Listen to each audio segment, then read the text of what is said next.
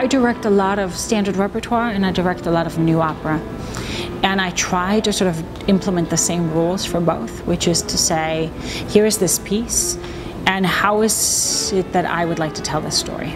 So for me, having a story that's been sort of put together and has only had a few iterations is very freeing, because I get to sort of play with it and sort of reinvent it in my own world. But I ask myself when I start a piece like this, and I ask, what is it that I want to explore?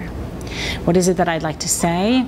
And what is it that's interesting for me to sort of ask myself and ask my ensemble as we're working through it?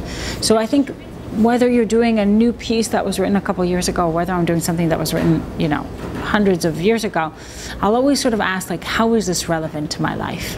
How is it relevant to my world, to my worldview, to my perspective?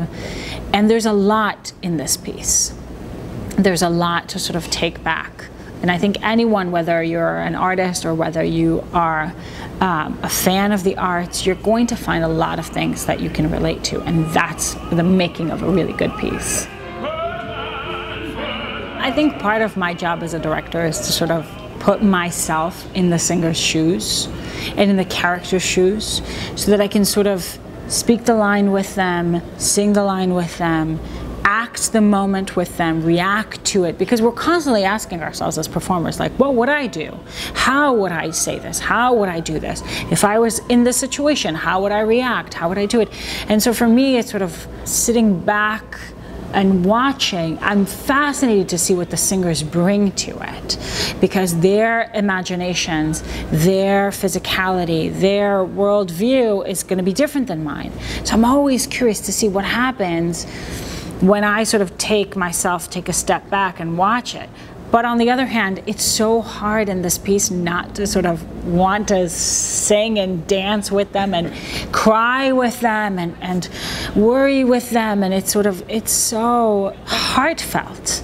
You know, I ask a lot of my singers in that they really have to bare their souls.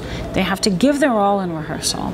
They have to sing and dance and act and be vulnerable.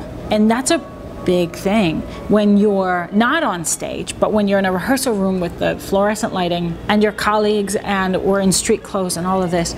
But when you allow yourself to sort of be vulnerable in that place, then you want to feel safe. And that's sort of what we're here to do. So you want to feel safe, and you also want to play.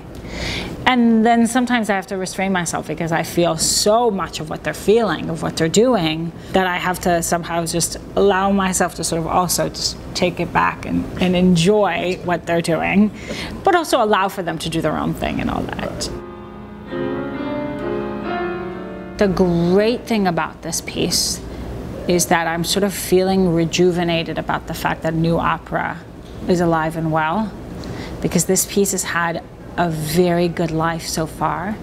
And for a new piece to have had this many reiterations, I think this production is very different than what's been done before. But I hope that this piece will continue to have life. And I think that's what we're all hoping for, that new opera rises to the top and we can sort of be able to do these creative things with it. So let's hope it keeps coming.